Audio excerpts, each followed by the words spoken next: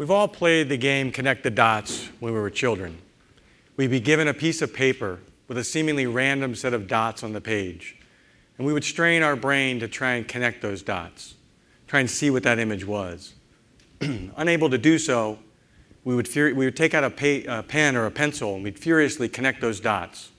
And then we'd step back with wonderment and amazement at the image that revealed itself, an image we could not see until we connected the dots. This is a story of connecting the dots to create a social impact fund. Nurturing an idea to spur the nonprofit sector to create social innovation in an economically viable and self-sustaining manner. No doubt many of you are sitting there feeling a little bit like Ricky Ricardo at this moment. Okay, Lucy, splain. Well, before I do some splaining, let me give you a little background on how I think and some observations about the nonprofit sector. People who know me well know that I'm a people watcher. I like to observe, often sitting in silence, taking it all in. And not because I'm not interested. It's because my brain likes to take in what my mind is seeing. Now, for some of you, it happens in the middle of the night, driving your car, perhaps even in the shower. For me, truly great ideas happen when I let myself think. Now, like you, sometimes I overthink or think too much, but that's a story for another day. Some people listen, other people merely hear, waiting for a pause, waiting for their moment to talk.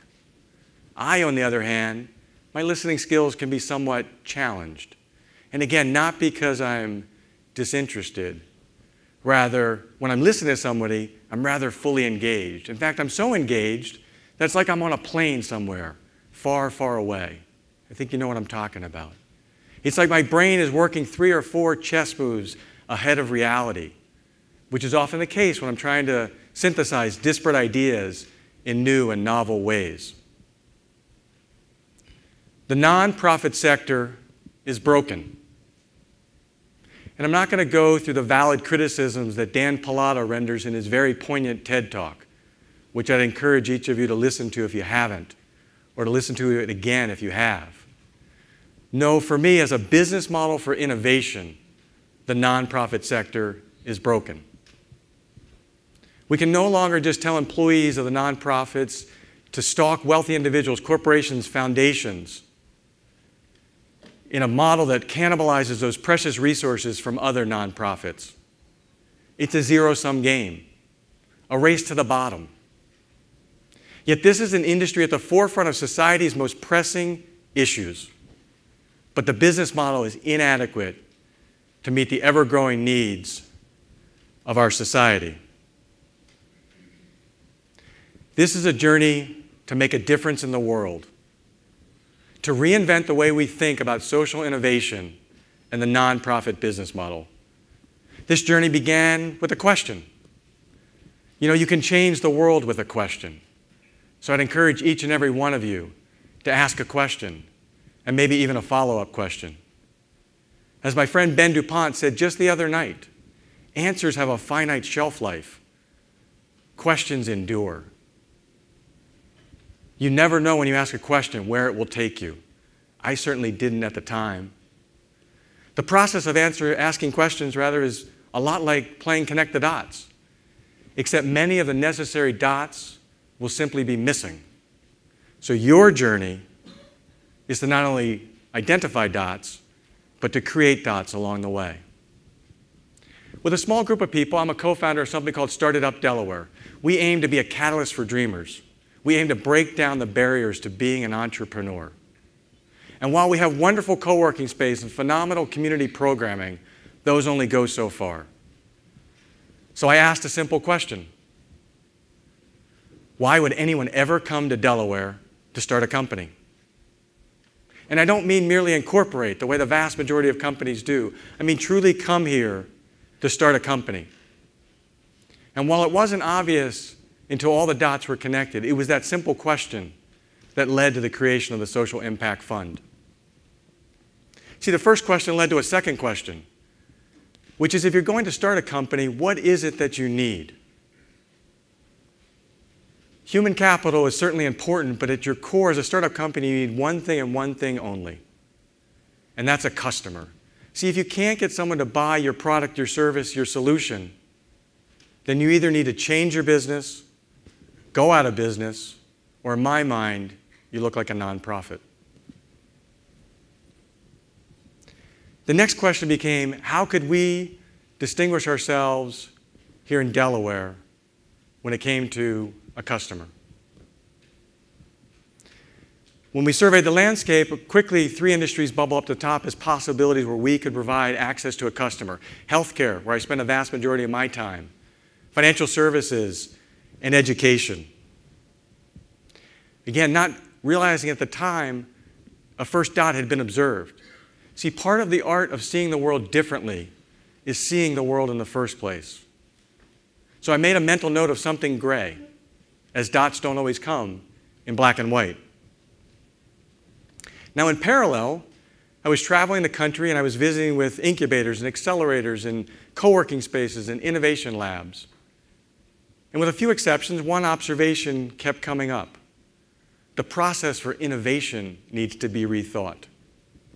See, these incubators and accelerators had become businesses, big businesses, dare I say even industries unto themselves. An accelerator is a program where they try and compress time. They take an idea and run it through some lean startup methodology and ideation and customer validation and try and do that in 12 and 16-week periods. And incubators provide some co-working space and mentorship and oversight, but Harvard Business Review recently said that incubators don't go far enough. They don't provide enough oversight and guidance. The business model of the incubator and the accelerator is to churn out as many companies as possible. Take a small equity stake in each of them.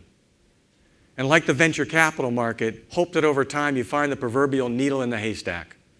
That 1 or 2 of those companies make up the return for the entire portfolio. And I get that business model if you're funding it. But if you look at the world differently, like I do, if you ask a different question, you can't help but conclude there are too many poorly vetted, poorly thought through ideas that shouldn't see the light of day that are being funded.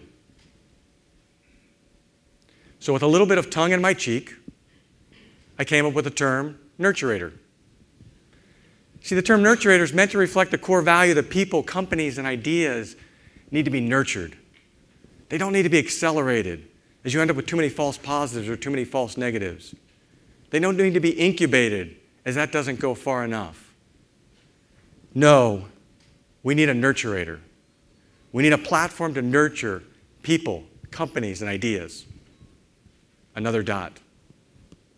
As I continued on my quest to ask questions and to find dots and connect dots, I came across a company called Health for America. Health for America, in its broadest sense, is a combination of Teach for America and the White House Fellowship Program. In fact, it was founded by a White House fellow. Forbes magazine described Health for America as harnessing the power of young people to be at the forefront as a catalyst for change.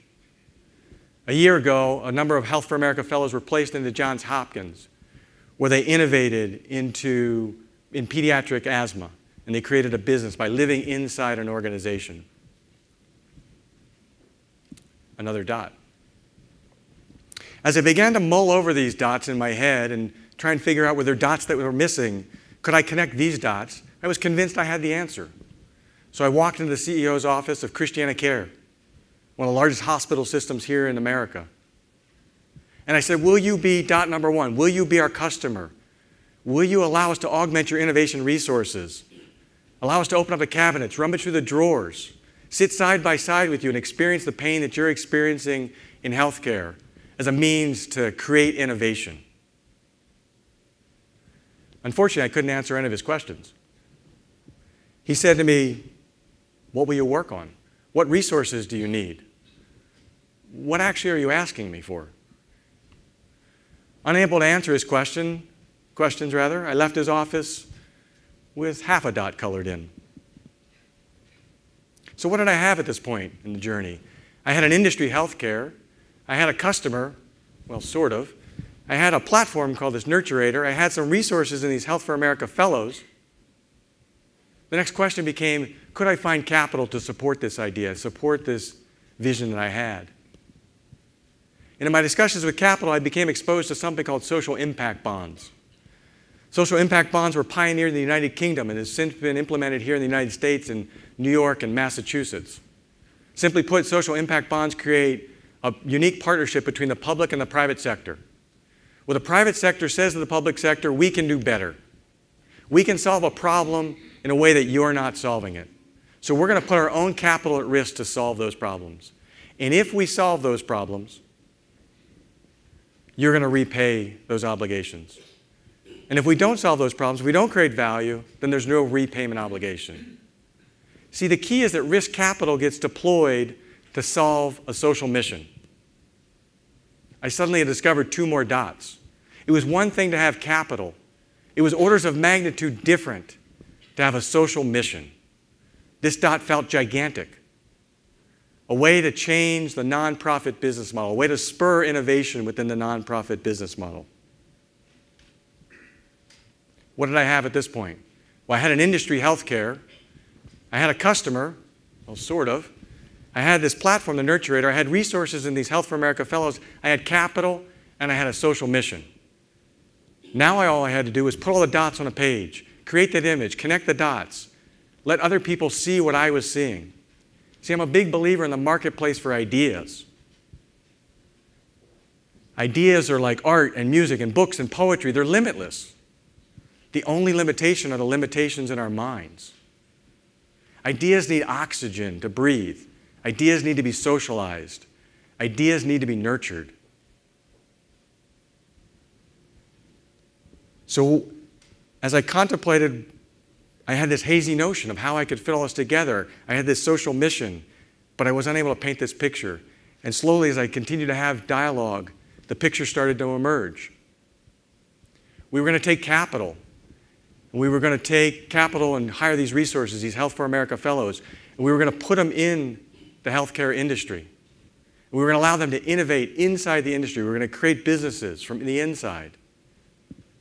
And if we were right, we were going to create value. And if we created value, we were going to be able to repay that capital. Unexpectedly, the next dot appeared. See, in my conversations with capital, they said, look, we don't want to be repaid. If we create success, if we create value, we want that value to be put back into the system to fund future social innovation, to fund future changes. See, in my conversations, we not only found a way to change the nonprofit business model, to spur social innovation, we had found a way to do this in an economically viable and now self-sustaining manner. I'm proud to say that in September, we launched the Started Up Delaware Social Impact Fund.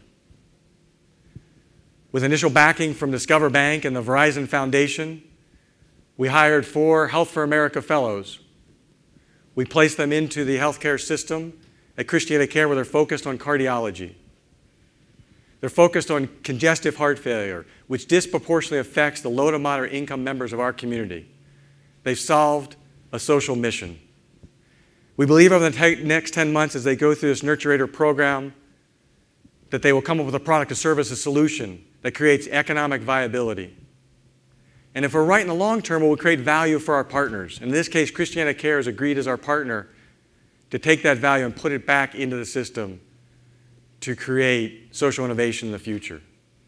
So by asking questions and by discovering dots and creating dots, we found a way to change the nonprofit business model, to spur social innovation in an economically viable and self-sustaining manner. I'd like to leave you with a challenge.